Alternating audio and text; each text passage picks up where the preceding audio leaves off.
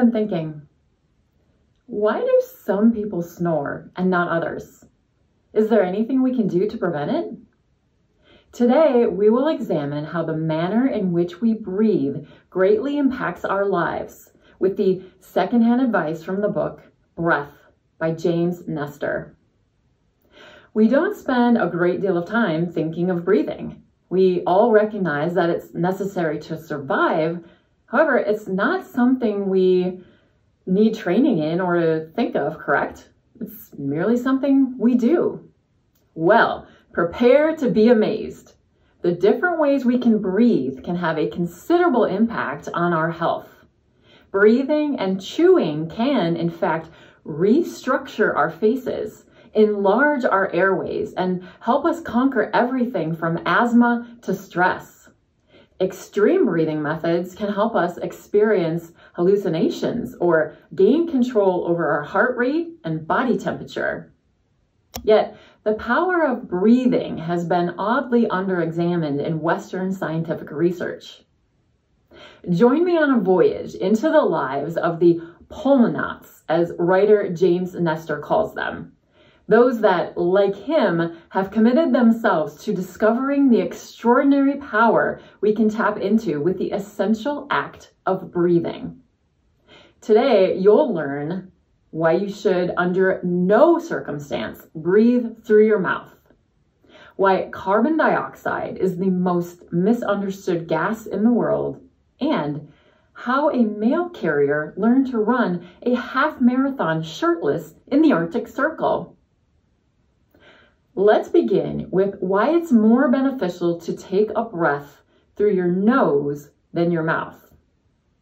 Estimates state that around 50% of us breathe primarily through our mouths. There are many factors for this, such as health problems, pollution, and stress.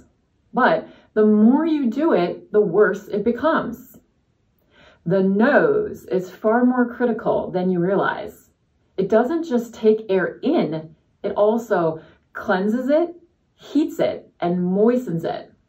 It generates a release of chemicals that lower blood pressure and regulate heart rate. When you take in unprocessed air through your mouth, you get none of these advantages.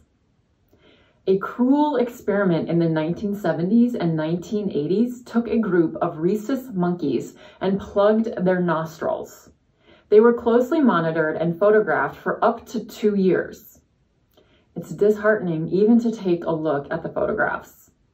The monkeys' dental arches tightened and their teeth grew crooked.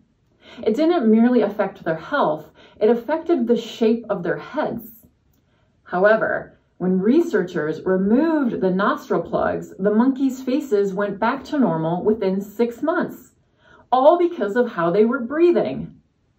For numerous reasons, the human head has developed in ways that are ill-suited for healthy breathing. However, for centuries, we managed relatively well. It has only been in the last 300 years or so that significant issues appeared. In the early 18th century, there was a considerable change in the Western diet. Breakthroughs in food processing meant that in general, our diets started becoming softer. This had ripple effects on our bodies, specifically facial structure. Once people didn't need to chew as much, their mouths didn't expand, which triggered a massive increase in both orthodontic and breathing issues. Breathing in is crucial, but so is breathing out. It's effortless to boost the capacity of the lungs. Even a simple stroll or bike ride can broaden the lungs by 15%. So what's actually taking place here? Why is breathing out so important? Isn't it just getting rid of air that we don't need? Slow, shallow breathing yields surprising health benefits. Calm, slow-moving breaths at this speed are incredibly beneficial, increasing blood flow to the brain and enhancing efficiency throughout our bodies. Why is it better to breathe this way? Biochemistry chronicles the exchange process that starts and ends in our lungs. The oxygen in the air we inhale binds itself to our red blood cells and moves around the body to be used by our cells. They're traded for carbon dioxide particles, which then travel back to the lungs and are exhaled out. Yet carbon dioxide is much more than just waste. It plays a vital role in triggering the oxygen to separate from the blood cells. It also helps expand blood vessels, making them broader so they can carry extra blood. When we breathe heavily, we eliminate all of our carbon dioxide, which reduces blood flow. That's why working out or a panic attack can cause lightheadedness or headaches. On the other hand, taking a breath slowly leaves extra carbon dioxide in the system, which means more power and efficiency. That's why it's beneficial to take a breath gradually and also less deeply. We take in far more air than we require, so even if you're breathing slowly, there's little danger of not inhaling enough oxygen.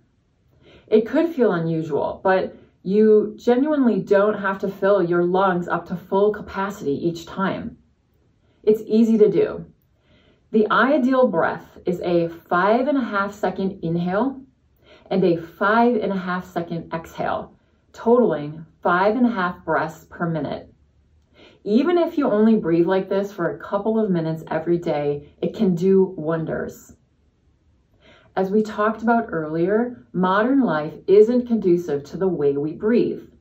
For the last 300 years, refined food has meant that we've had to chew a lot less, which in turn minimized the size of our mouths, made our teeth crooked, and obstructed our air passages.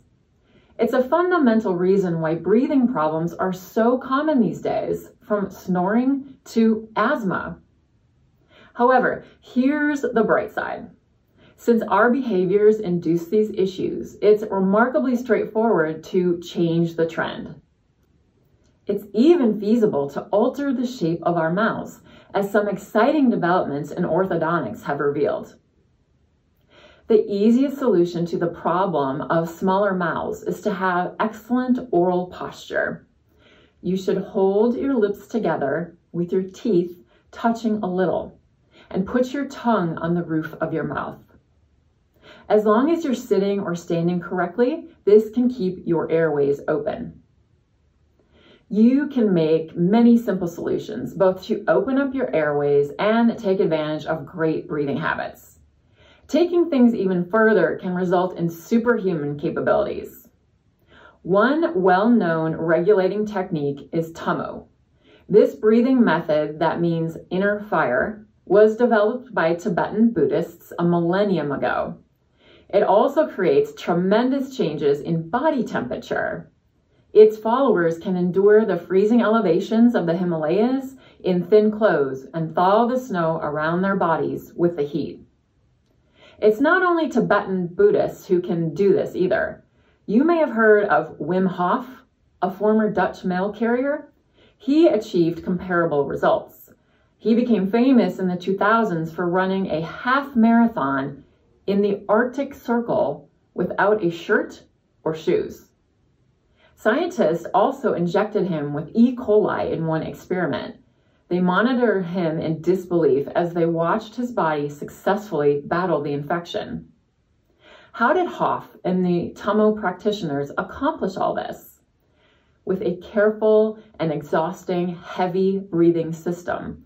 Not the soft, steady push that we've been talking about, but an aggressive push of air that compels the body to respond.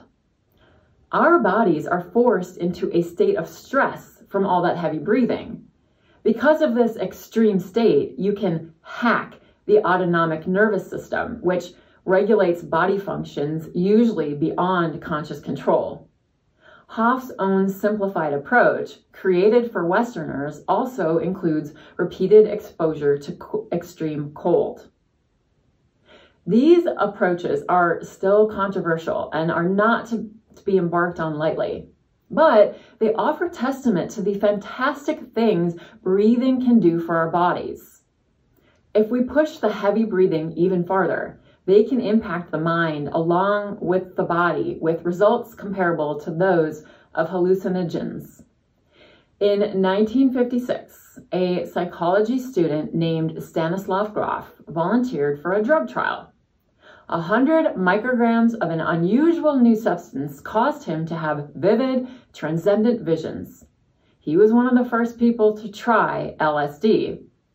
A decade later on, LSD was prohibited, so Grof established his own legal alternative.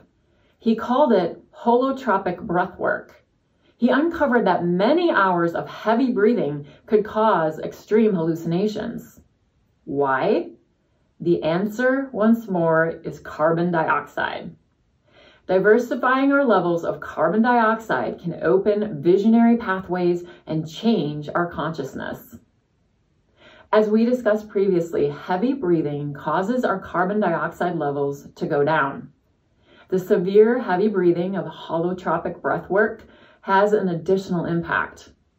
It lowers blood circulation to the brain, mostly impacting areas in charge of our sense of self and the passage of time, hence the visions. It's still a controversial therapy that hasn't been widely researched, yet some have labeled holotropic breathwork as a therapeutic breakthrough treatment. The power of breathing is still unfamiliar in the West, but elsewhere it's ancient wisdom. About 3,000 years back, a powerful idea surfaced in Asia. The Indians called it prana, and the Chinese called it qi. It's also known as energy or life force. Prana, qi, or whatever name you give it, it flows around and through everything in the universe. However, it is most intense in things that are alive. So, to remain healthy and balanced, you need to maintain your prana. It's weird to think that modern science still has a lot to learn about something as essential to us as breathing. But this is one place where so-called developments in lifestyle haven't kept up with advancements in healthcare. Here's the thing. You don't have to be an expert practitioner of a severe breathing method such as Tummo to harness the power of breathing well. You do not even need to rely on prana. All you need to do is inhale for 5.5 seconds, out for 5.5 seconds, and repeat. Let's review. Changing how you breathe can have compelling results. By breathing through your nose instead of your mouth, slowly and not too deeply, and correctly engaging your diaphragm, you can do wonders for your health. It's possible to take things even farther and accomplish superhuman feats, all through the power of breathing. Are you a mouth breather or a nose breather? Have you ever tried any extreme breathing methods? Comment below with your best advice. Please be sure to like and subscribe as well. And thank you for watching. Here's an odd but effective method to stop snoring. Sleep on a tennis ball. Lying on your back when you sleep puts greater pressure on your throat, so shifting to your side may work. To improve your odds of actually staying asleep on your side, sew a tennis ball into the front pocket of an old t-shirt, then wear the t-shirt backwards to bed. This should make it super uncomfortable to lie on your back once you drift off. Once you've adjusted to the new sleep position and stopped snoring, you can ditch the uncomfy shirt.